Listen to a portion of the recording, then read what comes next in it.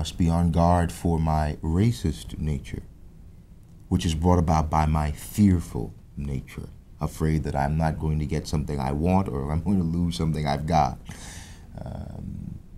Our lives, generally speaking, are shot through with fear. We don't see it as fear because it manifests itself as anger, righteous indignation,